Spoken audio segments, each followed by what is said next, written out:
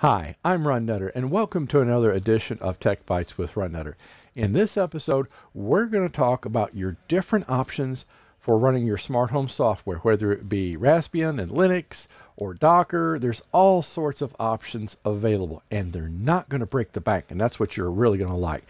This content is also available as an Amazon Flash Briefing or podcast.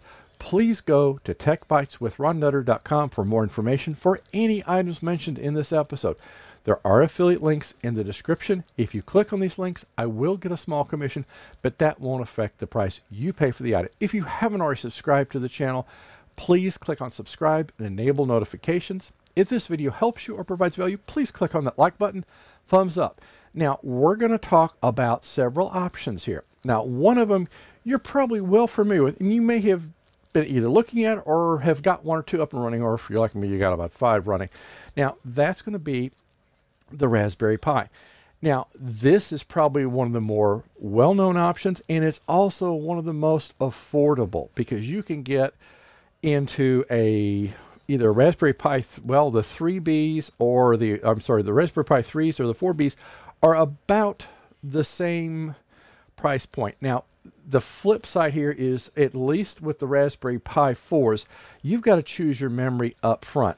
So that's a case of you've got a choice of 1, 2, 4, or now they've got an 8 gig model, and that's soldered onto the motherboard. You're not going to be able to replace that.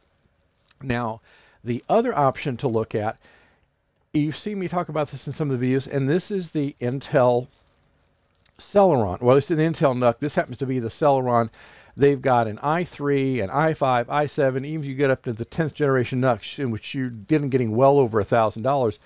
But the nice thing is this one, the Celeron here, is not going to break the bank, because this one you're looking about $130 on Amazon. Now, that's a bare bones starter. You're going to have to add a couple things. You're going to have to add memory to it, and you're going to have to add a hard drive.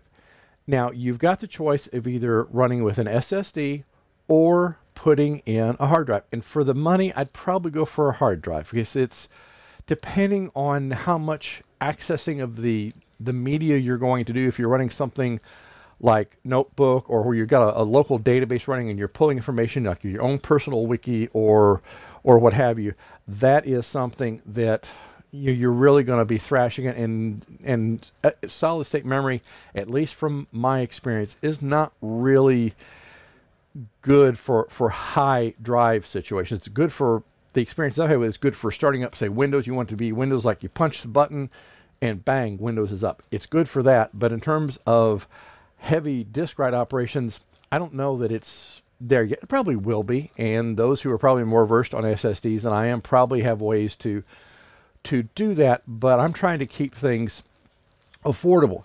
Now, with the Raspberry Pi, and let's go back to that one, you can see here what you've got to work with is you've got to plug in an SSD, and let's go ahead and move this around here. I mean, it's great. It's got 2 USB 3, 2 USB-O ports.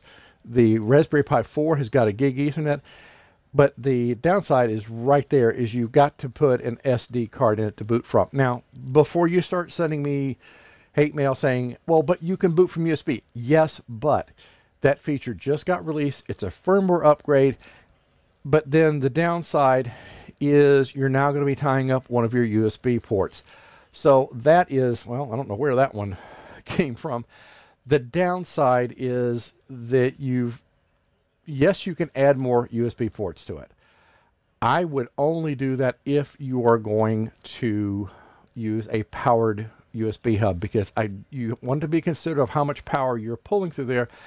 And it only has 4 ports for a reason. You want to make sure you're not pulling a lot of power through it. Now, for example, on my Raspberry Pi, which mine's a 3, I've got 2 external hard drives. I'm running Open Media Vault, but I didn't tap those directly into the ports on the side of the Raspberry Pi. I went with a powered hub, so I'm powering the 2 external USB drives off of that, so I'm not taxing the power supply for the Raspberry Pi. So that is something that you need to consider. So over time, you could have a lot of wiring just kind of mushrooming, where with the Intel Celeron, everything on a basic install is going to be internal. If you're booting from an SD situation or SSD, or in your memory, you can change all that. That's basically, this is a box for you to work on. So really, you have a lot of options here. Now you can start. And another reason, let me finish one thought before I go to another. So you've got a lot of ways you can go here. You can always upgrade it to fit your needs.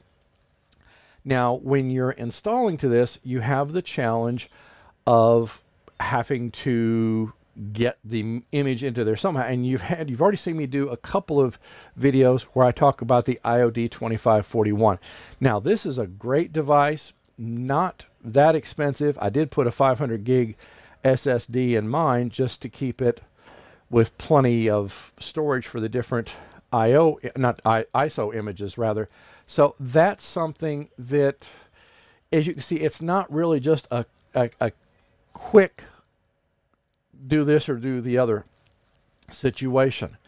Now, the advantages of going with the Intel NUC is you can experience on a small platform, understandably, but you can get experience of the Raspberry Pi full GUI desktop. And if you're going to be doing a lot of that, but you don't want to get an Intel NUC, that's when you need to start looking at either the 4 gig Raspberry Pi 4 or possibly the 8. Right now, the 8s are carrying a little bit of a premium. But again, that's your decision. I've got plenty of 1 and 2 gig Raspberry Pi 4s, and I've got several 3Bs. So that is something that you can always, you can't upgrade the onboard memory like you can with the Intel NUC. Now, something to consider, and this is another reason why you would look at going to the Intel NUC, is depending on where you're getting into with the Raspberry Pis, you may find some containers that don't support the ARM architecture. I've already gotten into one of these, and I didn't pick up on the nuances of the tags, and then I actually was talking to the support people for one of the containers, and then they found out, oh, we don't support Raspberry Pi. Well, it loaded and it only started to bomb when it was going to configure, and hence why it was looking for some things that it wasn't there. So that's a reason why you might look at the Intel NUC, because it does give you some options, and depending on how hard you're pushing things, you may want to go beyond the Celeron and look at going to like the i3, the i5, i7. Again, you can put a lot of money into it, but my whole thought process with going into the Intel NUC was addressing a issue where I couldn't run some of the containers that I wanted to try in Docker. You may find, depending on how active your smart home is, that it may be overtaxing the Raspberry Pi. And that's where really with the 4, it became pretty much a requirement that you had to put it in a case, that it needed to have a fan in it so that you could have the airflow and keep it cool. And even then, when doing that, you wanted to make sure you put the different chips on there, or the heat sinks rather, I call them chips, and that's where you help pull that heat off the chips, because if you don't, then what you're looking at is it's going to start getting hotter, it's going to start throttling, so the performance is not going to be the best it can be. Either way, when you're looking at that kind of situation, if you're running part of your smart home and you always want those to be available, I would definitely put this on some sort of medium end UPS, so that it doesn't have to be a fancy one, but if you have power going off and on, and where I live in the Midwest, unfortunately, I'm dealing with a power company that I lose power about once a month. Sometimes it's just for a few seconds. More often than not, it's for at least an hour. And there was one day in the past year, I was down for about 3.5 days. So you don't want to try to run for an extended period of time on a UPS, but basically it's going to give you enough time that it gets you through some of the shorter power outages, but give you the time and hopefully access that you can get in to do a controlled shutdown instead of just pulling the plug, because Windows and Linux both, depending on what they're doing, can be a little touchy for just an abrupt power off. So you want to try to avoid that if you can. But as you can see, there's several things to think through. There's no one right or a wrong decision. So whether you do the Intel NUC, whether it's the Celeron or one of the i processors, if you look at the Raspberry Pi 4, and you may find that you're going to have a collection of both of these. And that's kind of where I'm ending up, because sometimes I need a little bit of both, but I like having the option of having the different platforms. And plus, if you have been wanting to learn Linux and haven't really gotten your toes in the water yet, the Raspberry Pi is a great way to do it, because you can't mess it up. Worst case, if you get something corrupted, you re-image the SD and you're done. You reboot and go on. So this presents a lot of learning potential. So especially if you're wanting to look at getting into the IT field or move into more of a technical role in the company you're in, knowing how to set up Linux, even at a base level, will put you a step ahead of somebody who maybe have never seen it before. And the Intel NUC is an option where you can do Linux or Windows. Now, supposedly you can run Windows 10 on the Raspberry Pi. It's got to be very stripped. I haven't tried that yet, but I can't see where the Raspberry Pi can begin to compete with an Intel NUC or something of that area. So anyway, I rambled on long enough. You've got an idea of what to look at. So basically, Intel NUC, everything is inside the box for the most part. With the Raspberry Pi, you're going to have everything outside. Your memory choices are limited on the Raspberry Pi. Or with the Intel NUC, you can always change that out.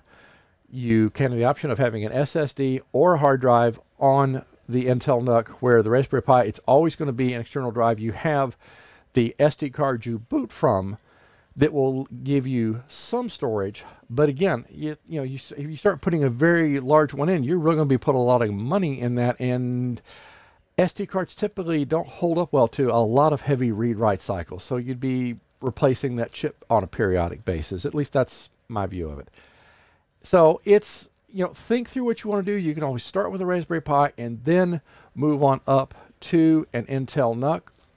Again, no right or wrong options, and you can even go to the larger low-end servers and things like that. But that's when you start getting into fans. You may have to have more than one power cable running to it, and your significant other or partner may not want that kind of stuff sitting up in the front of the house. So with the Raspberry Pis and the Intel NUCs, you can have them up and kind of have them over on the side of a bookshelf, and nobody may really know. If you're watching this on YouTube, you're going to see videos on the screen that are to the right or to the left. That are the next steps to the one you've just watched, or other content that YouTube thinks you might be interested in. If this video helps you or provides value, please click on that like button, thumbs up. If you haven't already subscribed to the channel, please click on subscribe and enable notifications. We'll see you the next time. Take care.